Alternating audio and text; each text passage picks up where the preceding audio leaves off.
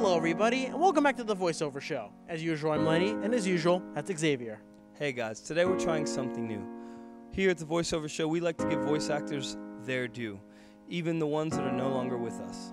Yes, unfortunately, there have been some amazing voice actors who sadly passed away, but at the same time, while they are gone, in a sense, they still sort of live on in the characters they helped breathe life into, and we're here to honor that today. So join us in a new part of the show called Listen Back On, while we listen back on June Foray. So, to be truthful, this was actually a very last-minute decision to do this. Not Listen Back On itself, we've actually been planning this for a while.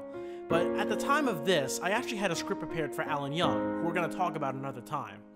When the news of June's death hit me, I knew that we had to dedicate this first episode of Listen Back On to her. June was born September 18th, 1917, and she passed away July 26, 2017. She was nearly 100 years old, and even with her age, she was still voice acting. You've definitely heard her voice throughout your childhood, and even some of you adults out there grew up with her. She breathed life into some truly legendary characters like Rocky and Natasha from Rockey and Bulwinkle, Granny and Witch Hazel from Looney Tunes, and Magica the Spell from Ducktales. Hey, here's a role I bet you didn't know she had. She actually starred in one of the most famous Twilightzone episodes of all time. She was the voice of the evil doll, Talking Tina.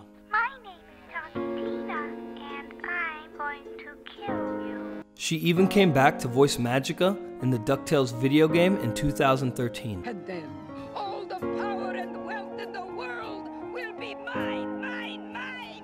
Blast these inferior mirror and beam spells.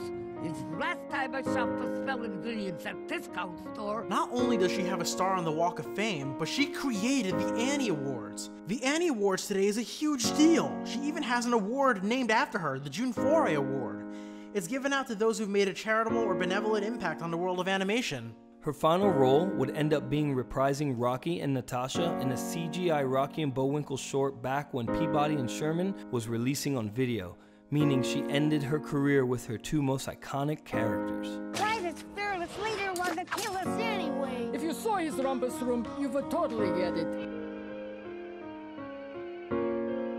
At the time of this recording, it's been no longer than a day since June passed, and I'm gonna be totally honest. Celebrity deaths, they happen, but they normally don't get to me that much, but this one actually really got to me, guys.